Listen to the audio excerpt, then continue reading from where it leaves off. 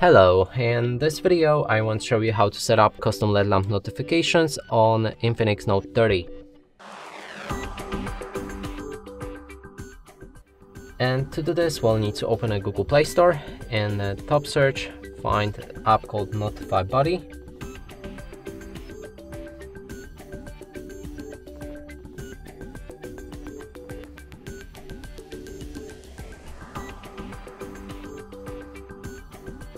Install it.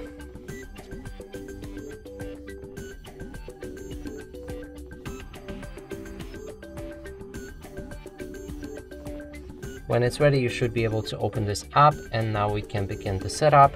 Grant 3 different permissions.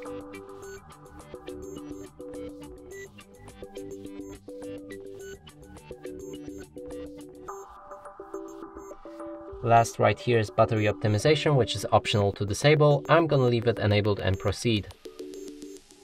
Now the app is ready. We can see 4 different tabs: user, system, active, and settings. In user, you can activate any apps and allow them for custom LED lamp notifications. In system, you can do the same thing but with system bound apps.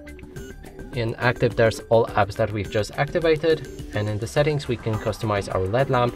But first, let's close this ad.